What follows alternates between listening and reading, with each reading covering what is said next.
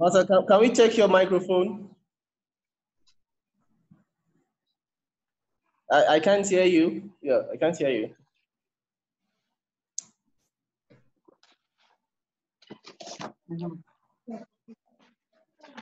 Oh. No. You need to unmute yourself. Yeah, you need to unmute yourself. I can't hear this one. Oh, she has to what?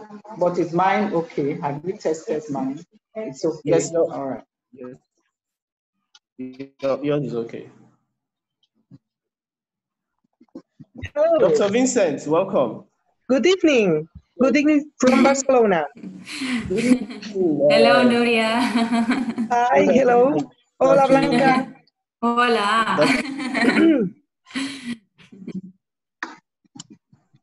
Welcome.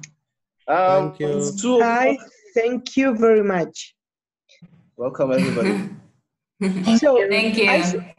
You're John, right? John is you. Yes. Okay. I am John. So, and it's my pleasure to meet you, to see your face, first for first. And I beg your pardon, but I have prepared a very short, a brief PowerPoint. It's not necessary for me to use it, but if you want, I can share these slides and I can give to you the slides if you consider this could be a help for anybody. So it's up to you. If you want, I can do it. If not, it's all right. It's all right. You can share your slides for everybody. Yeah, if you want. See. Yeah, she can share the screen. Okay. Yeah. I will share the screen. I will do the same. Yes. Yeah, great. Okay. Fantastic. So we're going to follow the program, and I would like to introduce the president of the foundation to you. Her name is Mrs. Dayo Keshi. She's here, and she will start with the opening remarks. So, Mrs. Dayo Keshi, please, over to you, ma'am. Thank you. Let me first welcome all these very brilliant and beautiful women. Usually, in my own time, they will say you cannot combine beauty and brains, but these days we know different, don't we? But it's a pleasure to welcome you all. I am Mrs. Dayo Keshi, the president, founder of AfriGrowth Foundation. The foundation has been around for a decade plus. However, it is now the turn for us to involve younger, dynamic women like you to come on board. And you all know as much as I do that it hasn't been an easy road to travel for most of us women, especially in Africa. Reason, as with all the protests from the young men who are also part of this organization, they felt, why girl tech? What of boys tech? And I said, just hold on. Let me do GirlTechAfrica first. Why? Because I know that when way back in school, I did not have the opportunity of taking up any science subject. It wasn't allowed for women. We could only train to be secretaries or nurses and so, supportive staff. Now in your generation, you are much, much luckier than we were then. So today everybody knows it's not about being a man or a woman. But you see, we as women and dynamic women like you owe it to this generation and future generations that they are to be, equally as it were. So having said so, that is one of the reasons why I felt that we should have a special edition, in AfriGrowth Foundation, which we call the GirlTechAfrica. Girls in technology in Africa. I had even a bit of disgruntled dissatisfaction from some of my funders, but I made it clear that it is a reality, and that is part of what I would be expecting you to share. It's real. The truth is that you readily have more young men in technology than women, even now. And because even now it's good because you are more exposed to different aspects of gathering information. So nobody can say you can't research the internet unless you are this gender. So it has made that doable for most women. So, but what we are doing today is to highlight the need for more young girls to be a strong part of technology, you know, and be involved, hands in, hands on, or whatever you want to call it. And for that reason, I said, okay, we'll come up with a program, you know, which we have designed, and we called it GirlTechAfrica. And we are hoping that, you know, through this program, we will be able to create a multiplier effect at the end of all this that will continue to have maximum impact on engaging young girls into technology. Somebody pointed out to me while we were talking about this, because I like testing the waters before I come out with any program. And he actually said to me, you know what, if after this, you want to run another program along this line, get about 2 men to come and explain even to the world why women have to be involved in technology. And I said, oh, that's interesting. I definitely would think of that. I wish you had told me this a while back. I would have just put you in here with the 4 other women who are also very dynamic. And he said, no, it's not really about me. I am a convert already. It's about convincing that as a woman, I can testify to this. It took me, you know, it was more tedious for me to be able to climb the ladder to the height I got to. Now, my other counterparts did not go through all that stress. I can assure you of that. And sometimes, even when you have gone through all this, guess what? You know, I walk into a place and I'm leading, you know, because most of the men back then, I worked in government, they were all, you know, men. I was the only woman, and I was the topmost in rank, in hierarchy. And as soon as we walked in there, I won't even say where it is. You know, the coordinator of that program, because it was high up in government, talked to me and said, no, don't sit there. The seat is meant for the leader, whoever has led the delegation. And you could hear a pin drop, but I summoned the courage and I said, Your Excellency, sir, I am leading this delegation. He said, you, a woman? I said, it has nothing to do with my gender. I am the qualified one to lead this delegation. And for that reason, I can assure you, my dear sisters, that's why you are sitting there today. Because I want us to know as women that this conversation must continue until it gets to a point where everybody will be, you know what, who is even caring about gender? And it will come. With that, I welcome you. I'm not supposed to be giving this talk, but I will be here. I'm told I can leave after this. I'm going nowhere. I want to sit down and listen to this. And I do hope out of this, we will be able to form a more stronger gathering or a stronger group that will constantly keep pushing young girls into technology.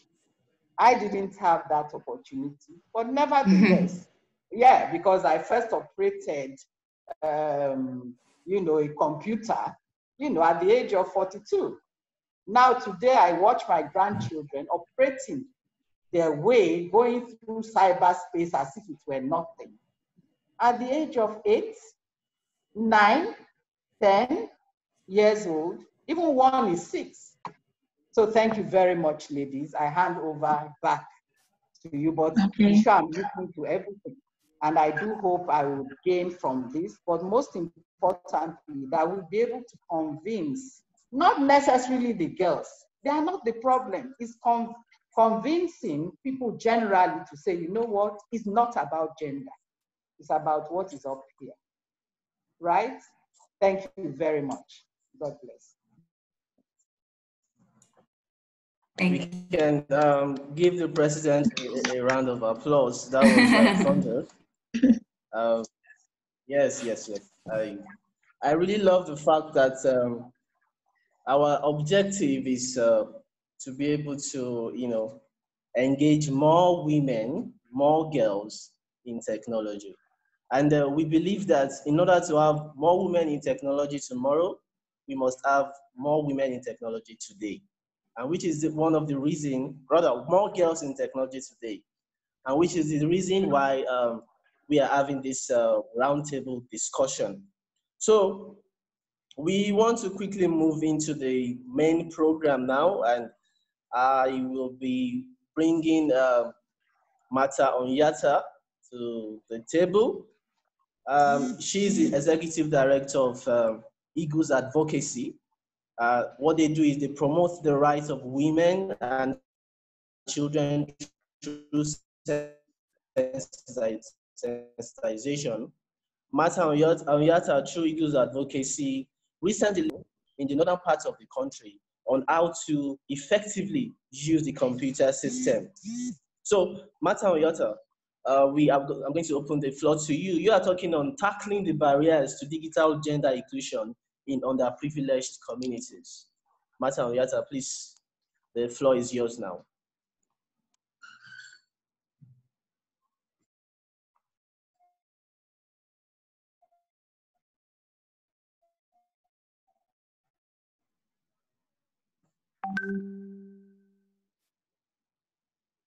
Mata, it seems like you're not audible, we're not hearing you.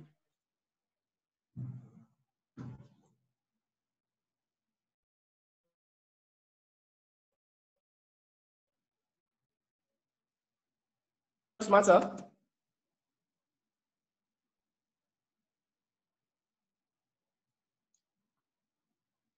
Oh, she's off. Okay, while Mata is setting up her device, can we quickly move to Nuria? Nuria, are you there? Okay. Then Yes. let me you to share my screen. Okay. So while you're sharing your screen, let me introduce you to the roundtable members. Okay. Nuria is a professor at the Polytechnic University of Catalonia in Spain, and currently she's the president of the Catalan Technology Society. There is something intriguing about Nuria, and it's the fact that she is majored in material science and metallurgy, but interestingly, she's encouraging born women to go into technology. So maybe you're going to share why you're doing this with us along with your presentation. Okay, thank you very much. I beg your pardon because my English is not as good as I would, but I have my passion, and I think it's the best translator, my passion. So for that reason, I'm sharing with you this short, very brief presentation. Let me you to share my starting point. Starting point is future is technology. Do you agree with me? And girls are the women of the future.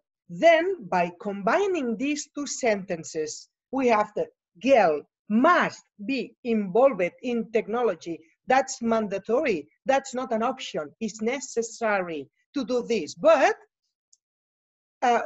who is me? Thank you, John, for your presentation. When people talk about me, they usually talk about my degree or my title and my awards. Of course, I got it, but I like to introduce myself like this. This is me. I'm blacksmith. I'm teaching metallurgy and metallurgical engineering, but I am a passionate blacksmith on my free time. So at home, I have some iron pieces doing by myself. And these are my daughters. When my daughters, they were their child, people asked them, your mother is working with iron, and your mother, she's not doing natural things like baking. And I start baking. And this is the most beautiful cake I never done. This is a cake I spent a whole day for doing. And at that point, I said to me, okay, I can working by iron, but baking also.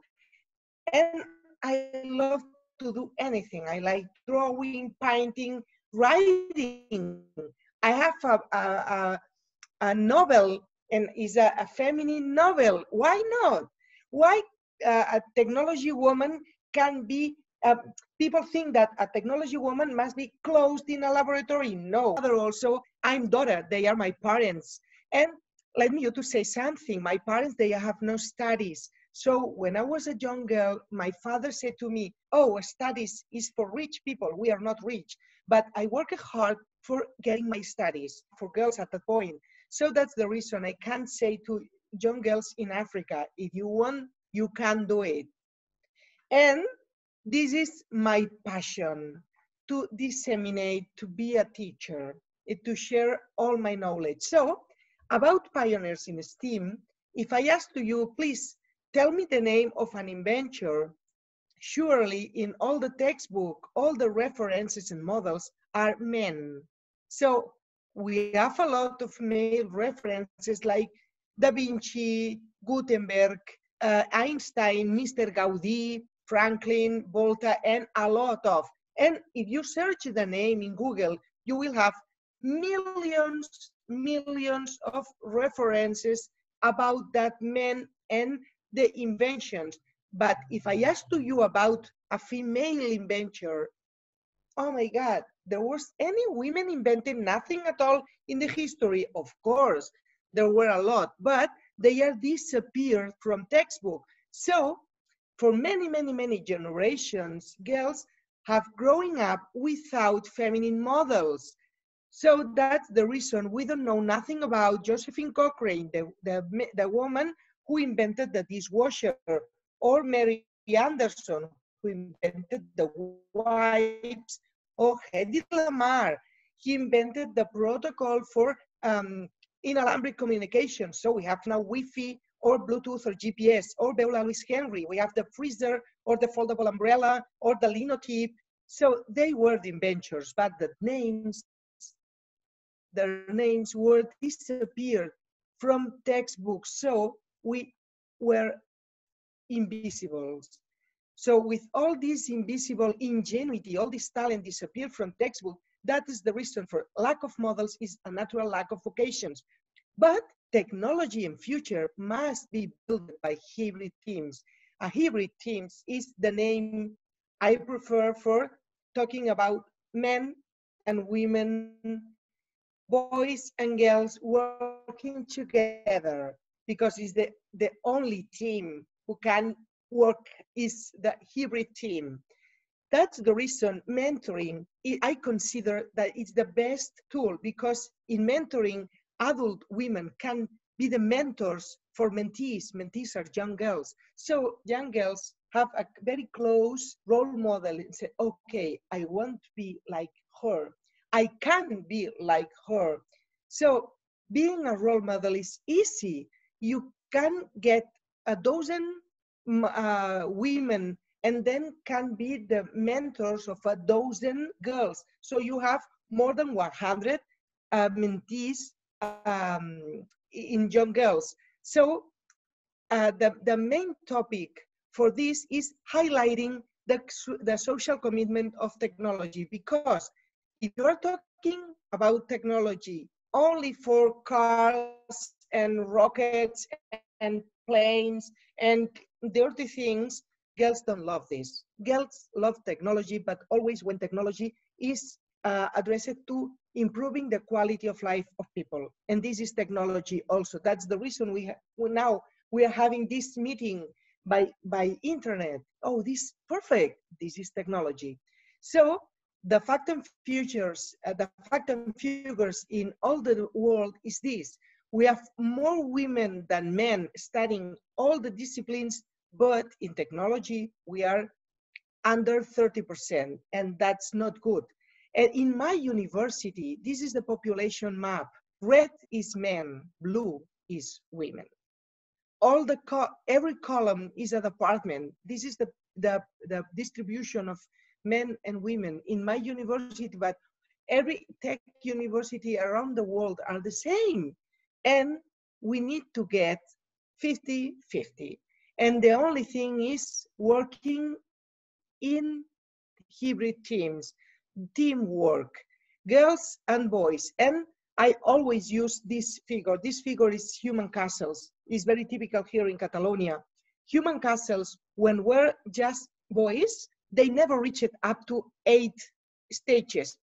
But now, girls and boys are working together in human castles, and then they have been able to reach the 10 stages. This is the best example. Working together, boys and girls will reach it, the best results. And mentoring is a nice tool because future belongs to you, young people, young generations. And the only way for building up a nice future is working together. That's all.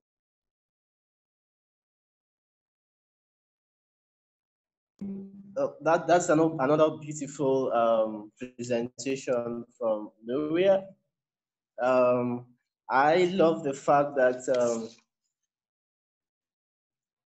you were able to dig out historic intervention. Said that it has been invisible for too long, and these days we need to bring this intervention out. That is very, very true. And also we need more mentors. Yes, adult women mentoring young girls. That is a very good strategy on bridging the gender gap in ICT. Thank you very much, Nuria. Can we give Nuria a round of applause, please? Thank you, everybody.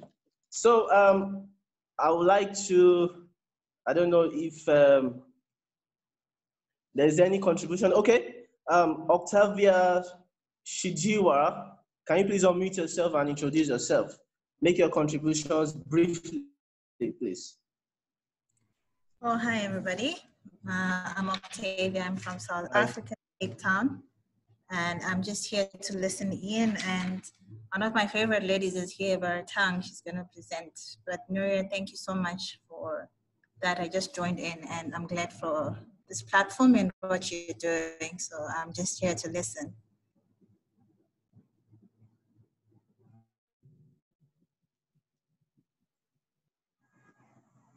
Thank you very much. So we'd like to know if Martha is back. Oh, okay, Martha, are you there?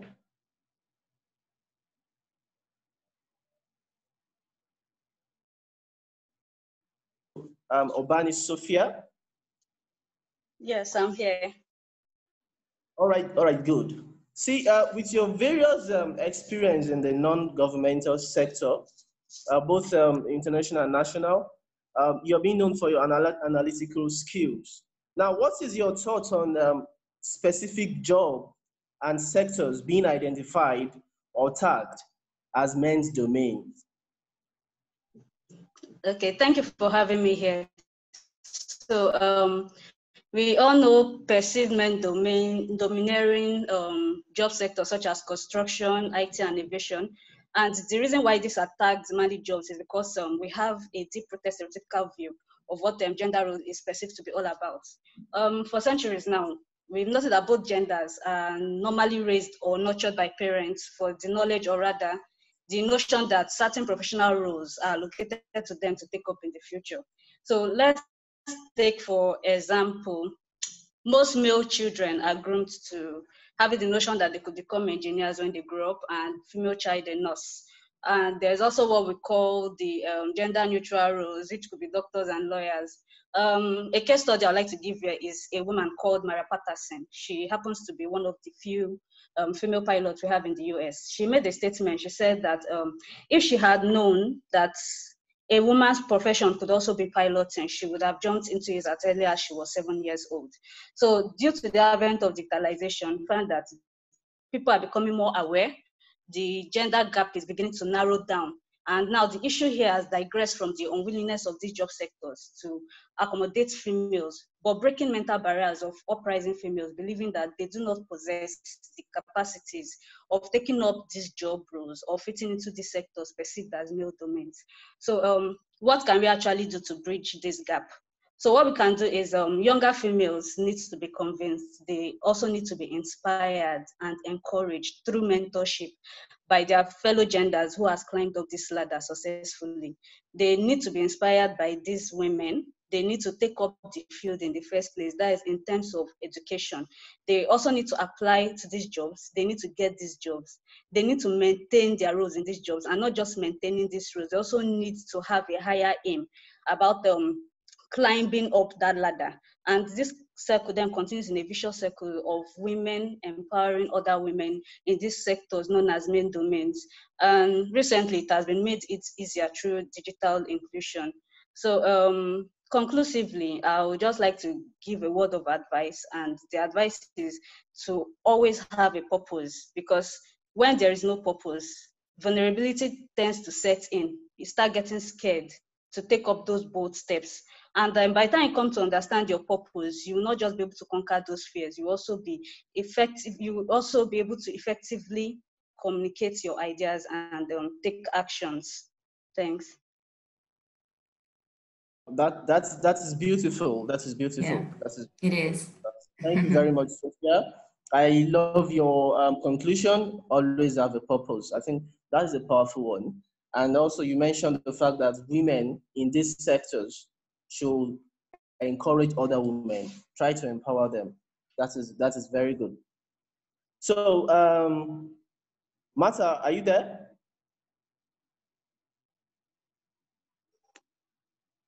Sorry, we still cannot hear you. I think if you can use another device, maybe it will be better. So while we move on to, okay, Blanca, you know, while we're talking about all these things, it would be good to know actually how it feels to be a woman in a digital field, in a technology field.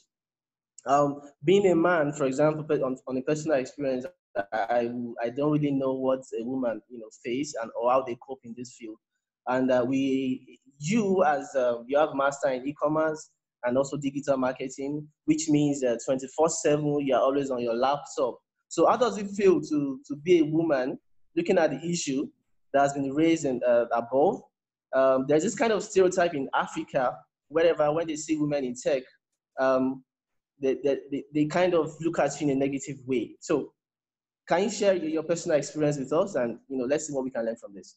Yes, of course. Let me share with you a small presentation I prepared for today, so I can share with you my experience in technology. All right. Second.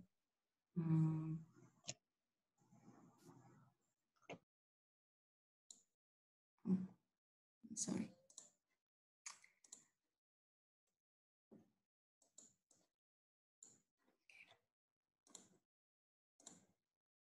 Okay. Are you able to see it? Yeah? Not yet, not yet. No? Okay. Not yet. Okay, I can see that now. Yeah, you see the presentation? Yeah, thanks a lot. Okay. So let me introduce myself briefly first. My name is Blanca Pichardo. Thank you so much beforehand for this opportunity, okay? My name is Blanca Pichardo. I am from the Dominican Republic, but currently living in Spain for over 7 years now.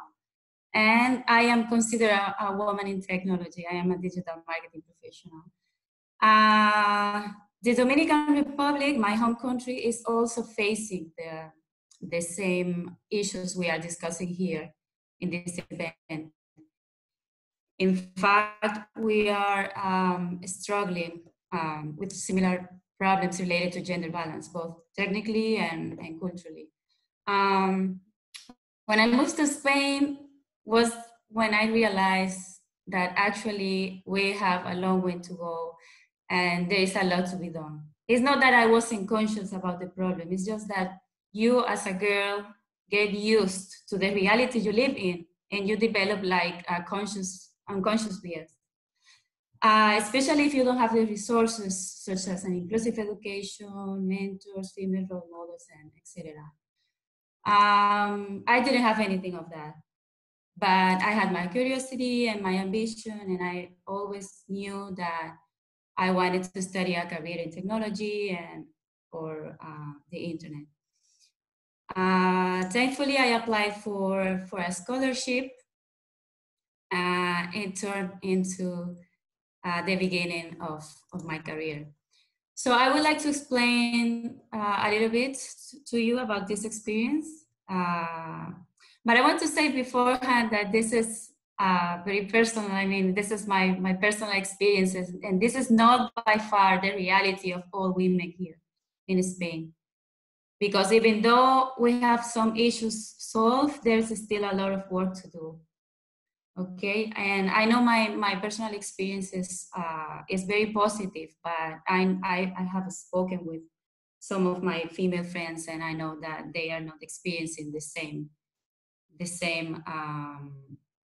situation. Okay, so first is that in the company I work for, I don't perceive my gender as a problem. It's like I can speak with everybody without thinking, or they speak to me without thinking if I am a woman or a man. I haven't had any situation where I felt discriminated against by my gender or not or taken less seriously, you know. But that's why. Because I have the luck of working for a very inclusive company. They make huge efforts to create a good environment for all us as people. I also have the same opportunities and benefits in terms of training, in terms of duties and everything as my male colleagues.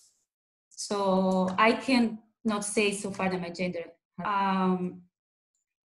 Talking about personal or familiar status, that we tend to say that some companies, and I know that this is true because now I have the two words in my mind, and I know that it can be quite different from my home country to here, that some companies cast you aside as a woman when you start to have kids, right? And they don't give you the same opportunities, or it's like you remain in the same position.